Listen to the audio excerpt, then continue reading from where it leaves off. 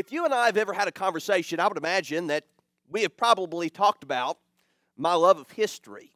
Not only do I have a love of history, I also have a great love for listening to the sermons of the past. Now, I didn't go to preaching school, but I often say that my instructors in my preaching school were preachers that I listened to on a daily basis. I try to listen to at least one sermon a day, perhaps sometimes two sermons a day. And I don't just listen to sermons that have been recently preached. I oftentimes listen to sermons that have been preached long, long ago. Sermons by Brother Marshall Keeble, Brother Wendell Winkler, Brother M.B. Hardeman. In fact, even at my house, on my desk, I have a 2-volume set of the Tabernacle sermons that were preached by Brother M.B. Hardeman in the year of 1922. And I read through those very often. You know, here's a great lesson about the sermons of the past. They are still relevant today. The lessons that were preached, say, 50 years ago, 60 years ago, perhaps even 100 years ago, those lessons are still applicable to us today as Christians. And in the month of March, we're going to begin a new sermon series, and that series is going to be called Great Sermons of the Past. And we are going to dive into sermons that were preached many years ago, but sermons that are still relevant to our lives today as New Testament Christians. And this morning, we're going to begin with a sermon that was preached by Brother M.B. Hardeman in the year of 1922 that was titled, The Savior's Invitation. Let's go to God in prayer. Lord, we are so thankful that you have blessed us with an opportunity to gather together as your people and worship you in spirit and in truth. We're thankful, Lord, that you have blessed us with the ability to be able to learn from your word, to make application in our lives as New Testament Christians so that we can deepen our relationship with you. We recognize, Lord, the key to our relationship with you is found within your inspired word. And help us, Lord, each and every single day to study, to grow, and to deepen our relationship that we share with you through Christ Jesus. We pray that your blessing will be upon our time together this morning. It's in Jesus' name that we pray. Amen. The story is told of Brother M.B. Hardeman. Not only was he a very powerful gospel preacher, he was also a collector of champion horses. In fact, he owned a horse that was named Made of Cotton. And one day, he decided that he was going to go for a ride on this horse named Made of Cotton, and he rode down to the old stock barn that was south of what was then known as Freed Hardeman College. And outside of that old stock barn, there were some old men who were sitting outside of that barn. They saw Brother Hardeman ride up on Made of Cotton, and they asked him the question. They said, "Would you take $10,000 for that horse?" Brother Hardeman said, "I've turned down $30,000 for that horse." Now, those men, they were absolutely amazed, and so they asked the question, "Well, why didn't you sell her?" Brother Hardeman said, "I can't ride $30,000. He was a faithful gospel preacher for over 60 years. He was a debater. He was also a professor and a teacher of the Word of God. You know, over 20,000 people sat at his feet and learned the Word of God. The sermon that we are going to dive into tonight, or this morning rather, is a sermon that was preached by him in the year of 1922 in the Ryman Auditorium in Nashville, Tennessee, where he held a gospel meeting from March 28th of 1922 to April 16th of 1922. And as a result of his very powerful preaching of the Word of God, it led to many lives being changed. There were many people who were searching for New Testament Christianity that left denominationalism to become New Testament Christians, and it led to a great growth in the Lord's church.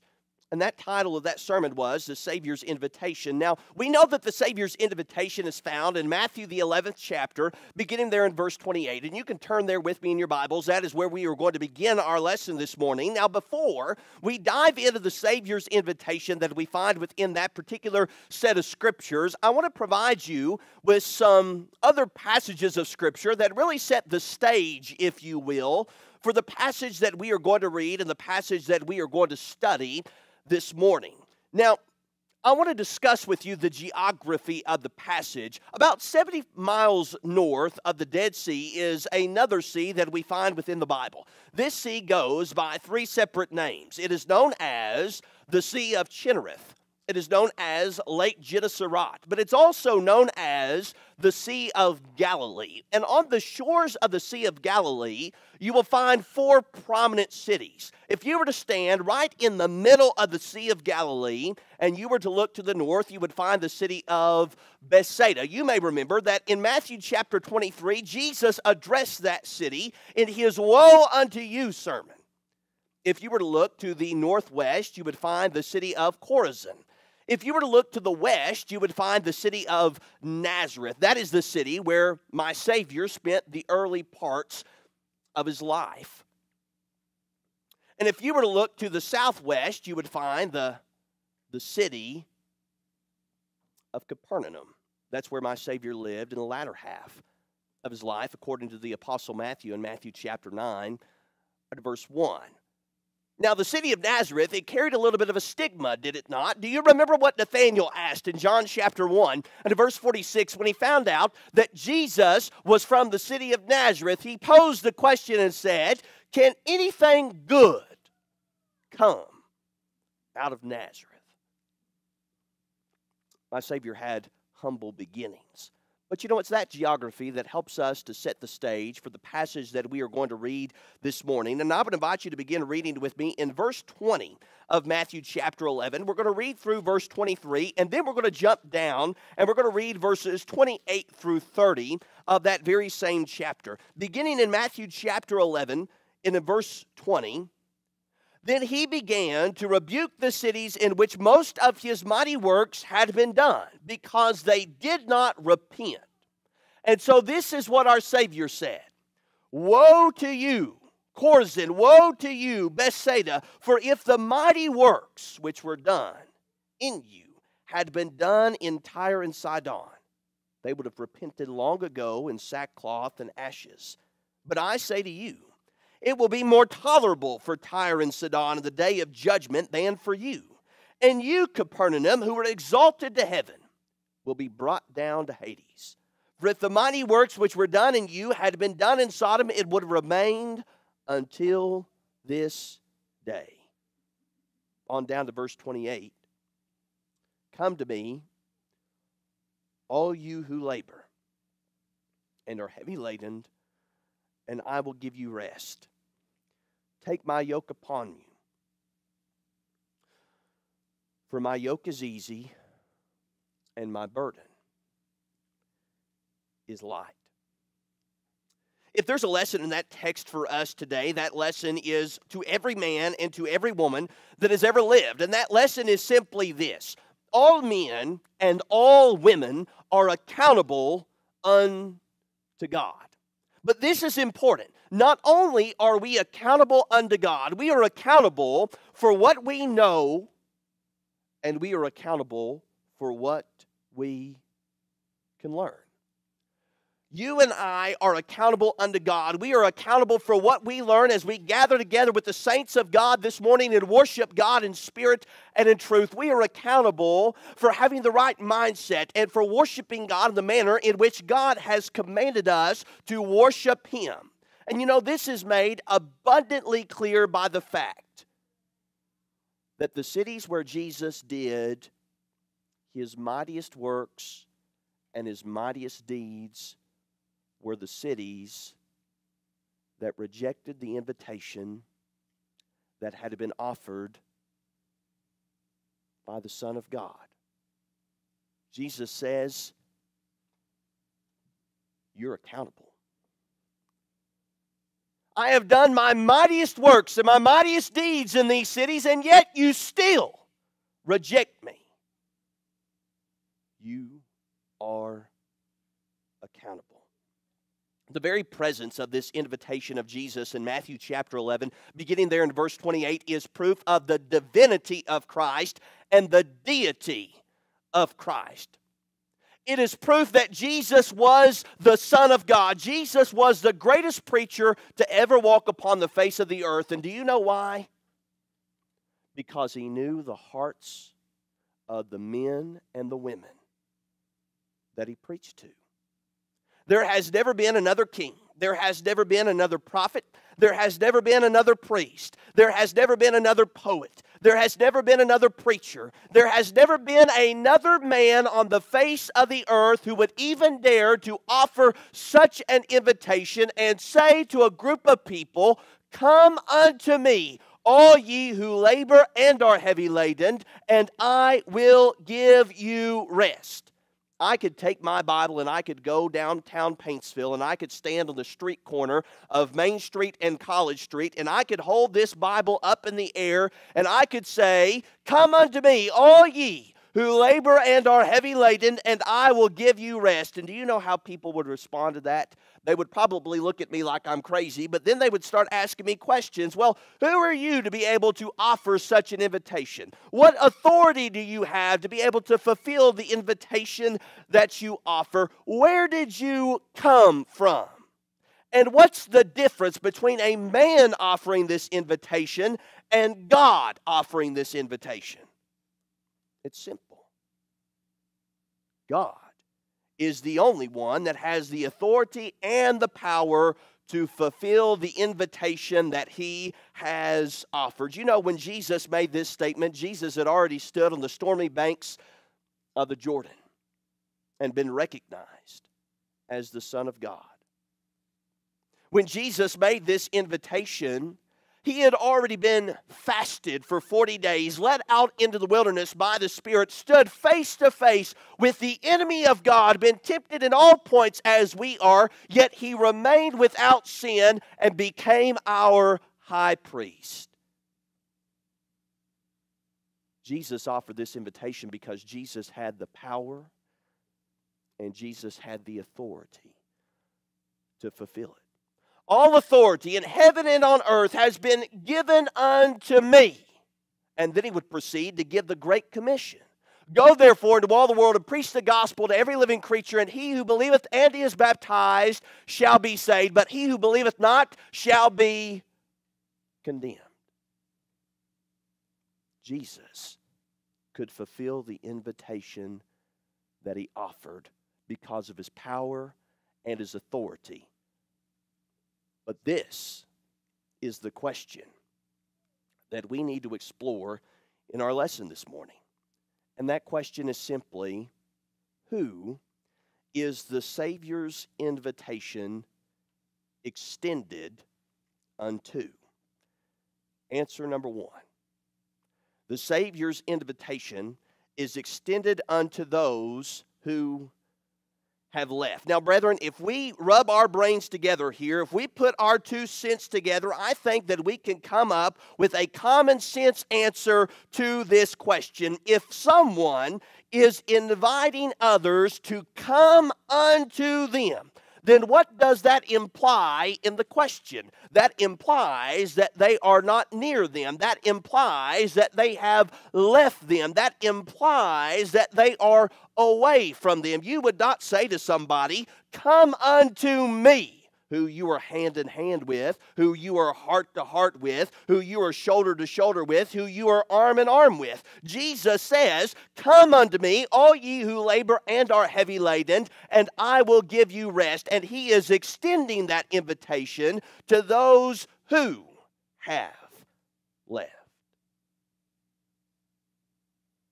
Thus the Savior says, "Come unto me." But the question that we have to pose as a result of that basic biblical fact is this: how did we go away from God? Now, you could ask this question to any number of person in the religious world today, and I would imagine that you would get many different answers. But there are those in the religious world today who would say that we are born away from God, or that we are born away from Christ, hence the doctrine of depravity or the miraculous operation of the Holy Spirit. And it states this, that man is conceived and that man is born into sin. But I want to tell you this morning not to believe a single syllable of that statement.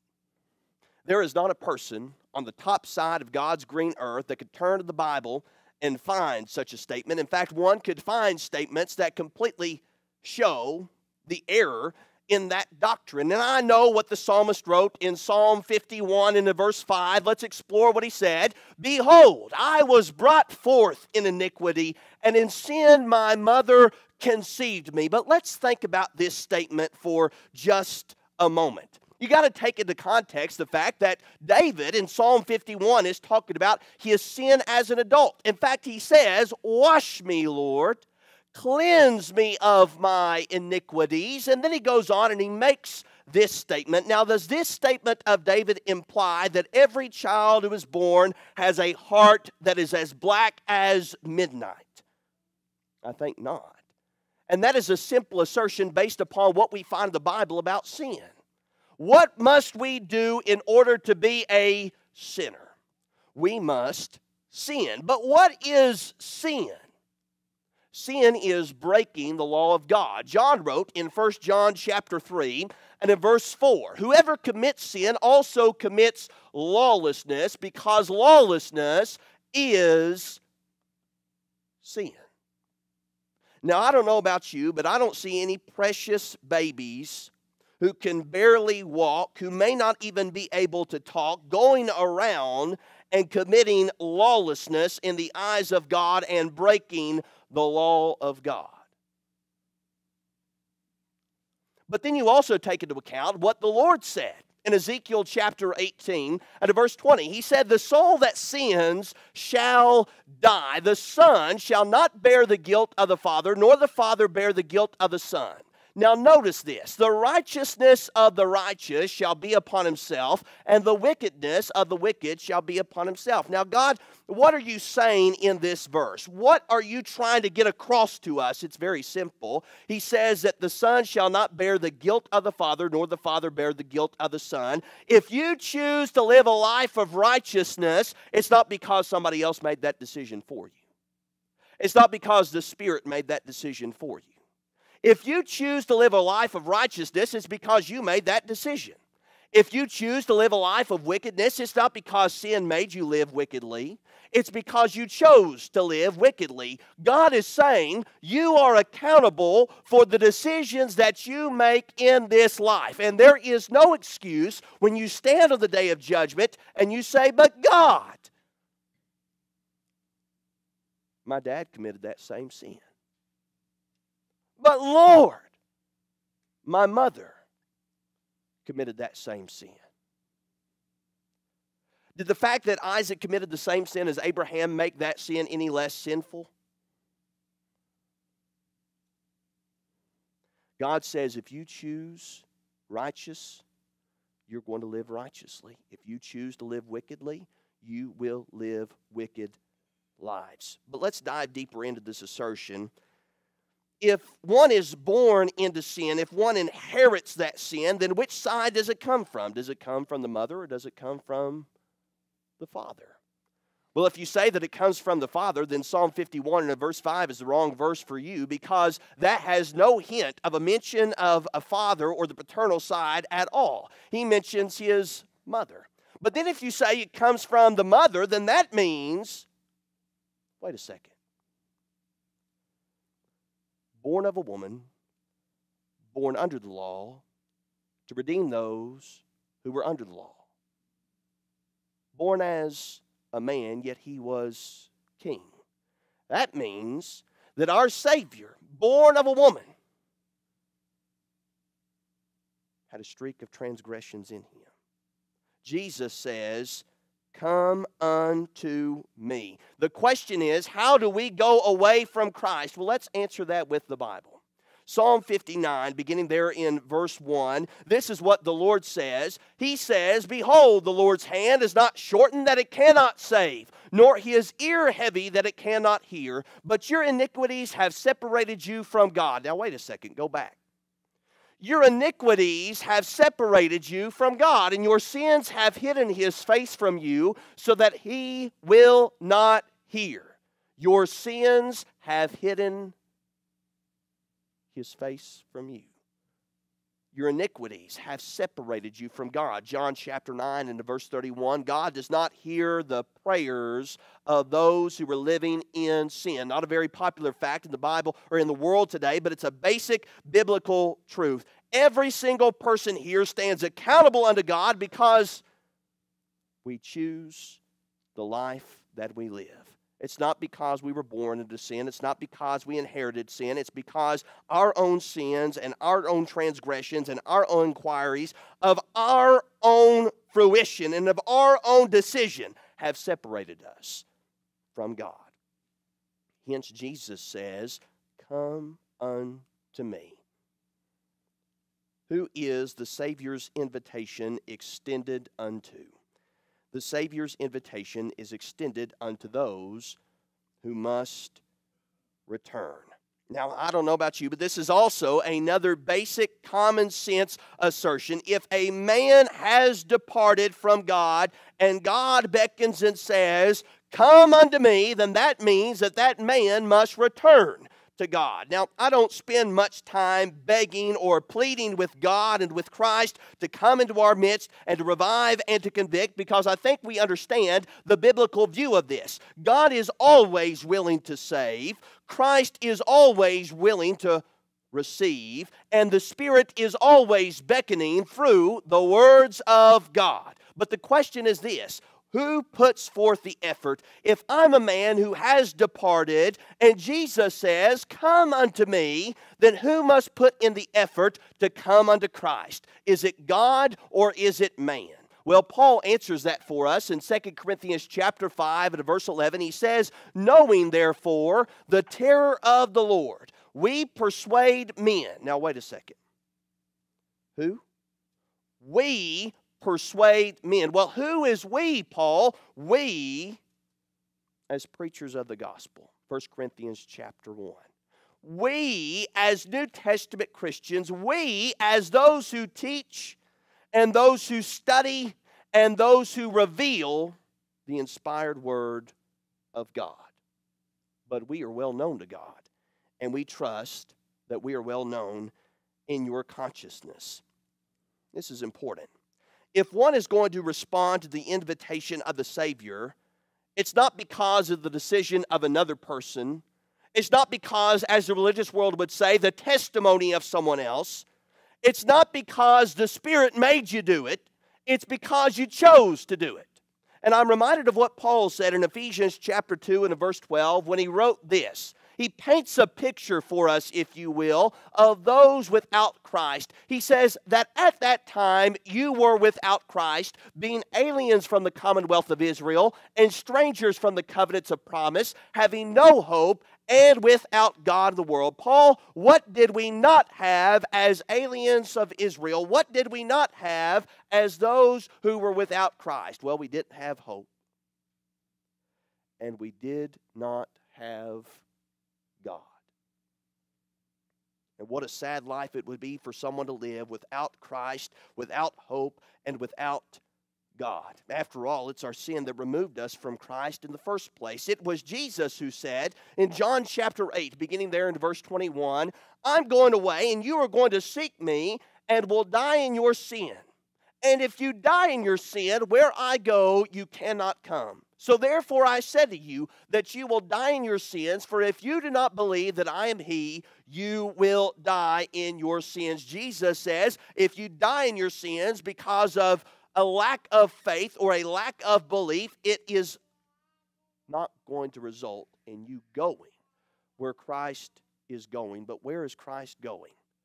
"In my Father's house are many mansions. If it were not so, I would have told you. I go to prepare a place for you. And if I go to prepare a place for you, know that I will come back and receive you unto myself, that where I am, there you may be also." Where are you going, Jesus? "I'm going to heaven. And if you die in your sins, you cannot come where I am going." It is our sin that separates us and chains us to this old world, but it is Christ that sets us free. "Ye shall know the truth, and the truth shall set you free." John 8, verse 32. What is truth, Jesus? "Sanctify them by thy truth. Thy word is truth." John chapter 17 and at verse 17. Brother M.B. Hardeman would use this illustration oftentimes. I want you to imagine that there is a little small child.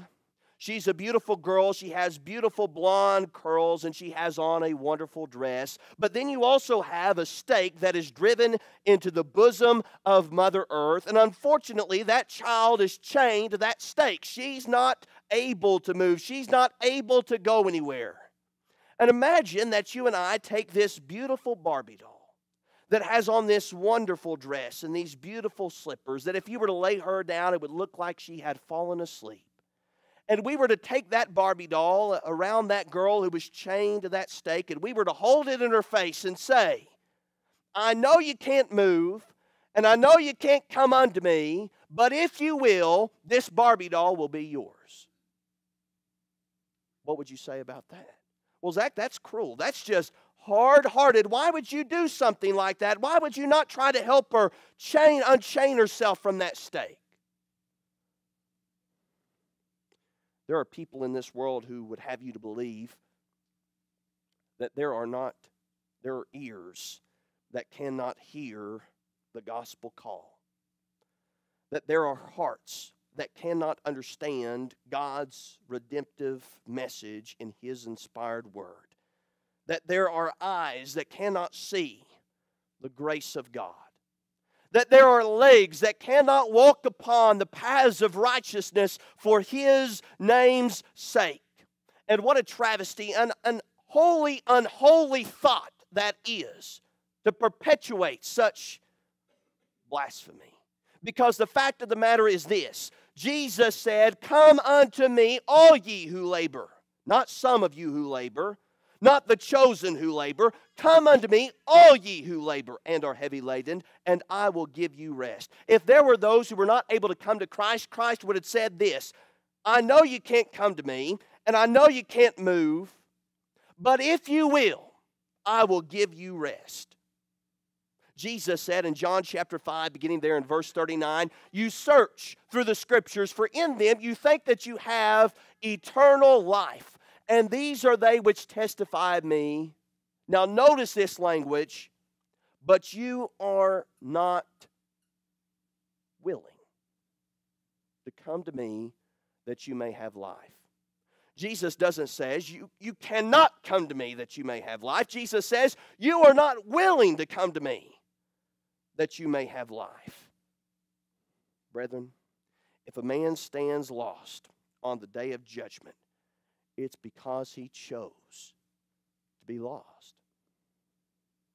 There will be many in that day who will say unto me, Lord, Lord, have we not cast out demons in your name? Have we not prophesied and done many good works in your name? And I will say unto them, depart from me, ye who practice lawlessness.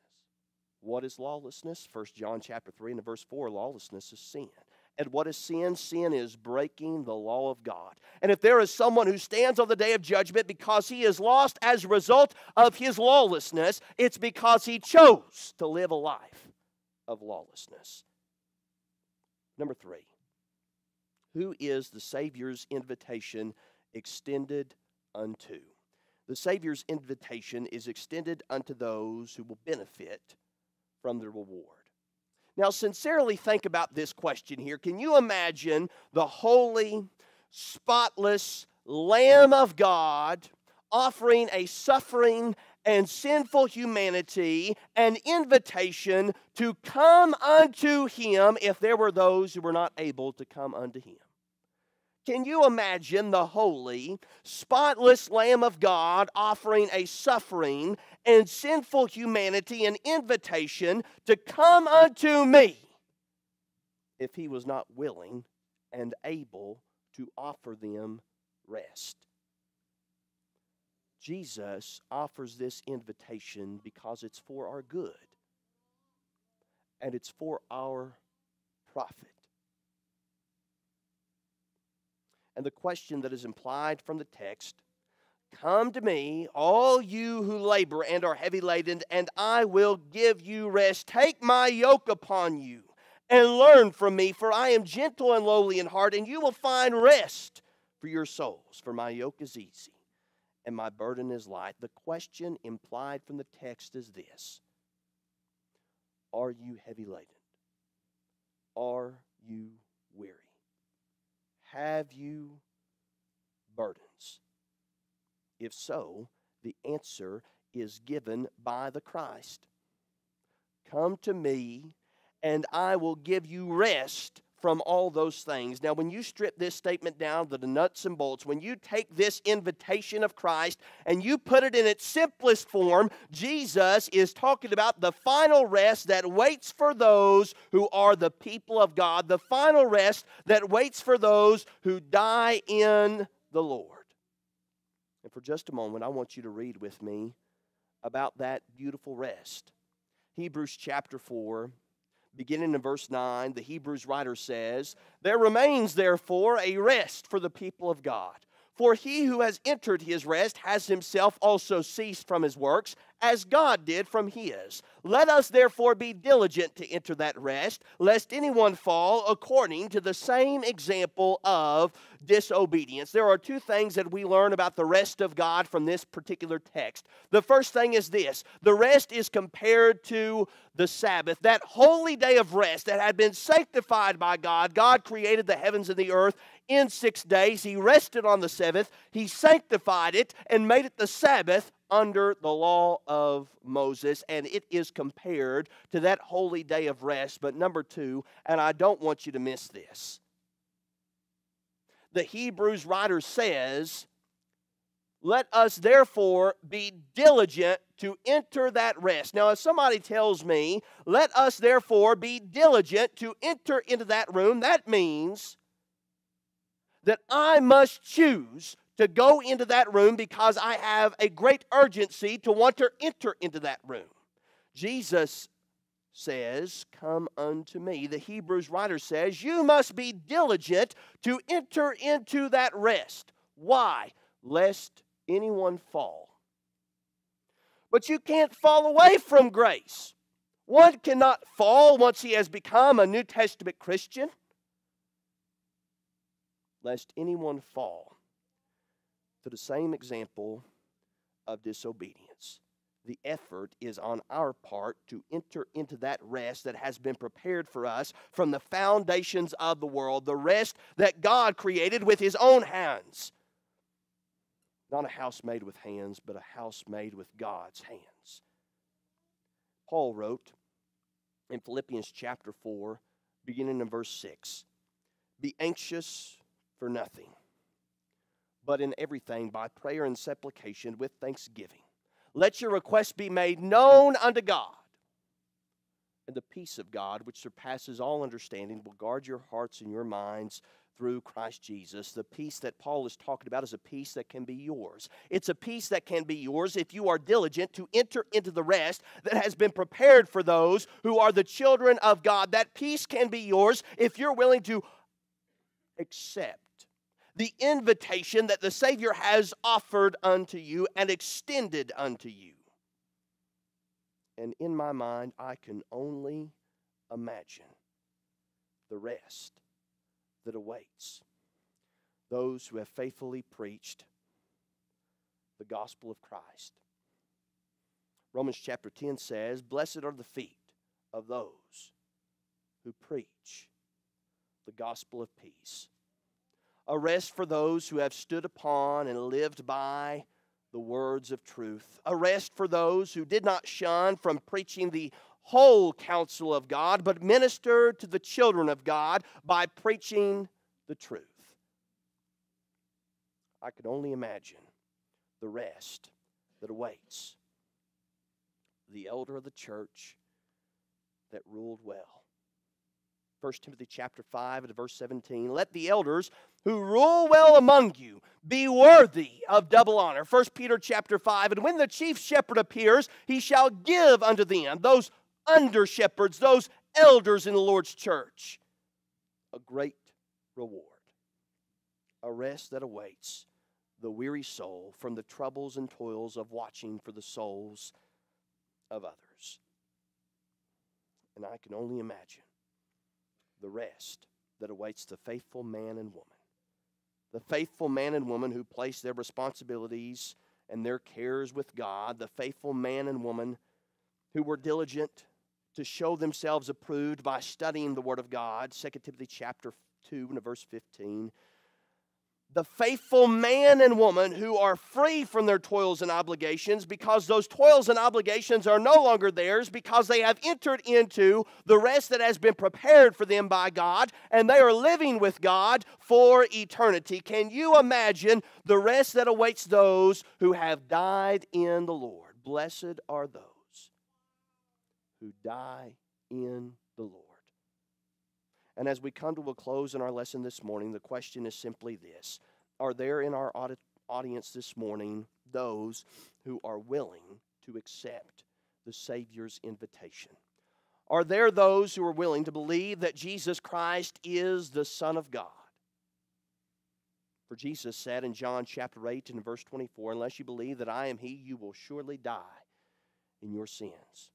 Are there those in our auditorium that are willing to repent of their past sins, to turn away from a life lived in sin, because Jesus said, unless you repent, you will all likewise perish, Luke chapter 13 and verse 3. Are there those in our auditorium this morning that are willing to confess the name of the Lord before men? For Jesus said in Matthew chapter 10 and the verses 32 and 33, "He who confesses me before men, I too will also confess him before my Father who is in heaven. But he who denies me before men, I too will also deny him before my Father who is in heaven." And are there those this morning that are willing to call upon the name of the Lord by being obedient to what God has commanded you to do? Romans chapter 10 and verse 13. "For whosoever shall call upon the name of the Lord shall be saved." That's not a person saying the sinner's prayer or what a man told them to say. Paul says in Acts 22 and verse 16 that Ananias told him, "Why tarriest thou? Arise and be baptized, wash away your sins, calling on the name of the Lord." It means to be obedient to the gospel call, of which is included being baptized so that you can have your sins remitted. Are there those who are willing to live a faithful life unto Him, that one day they can receive a crown of life? Revelation chapter 2 and verse 10, "Be faithful unto death, and ye shall receive the crown of life."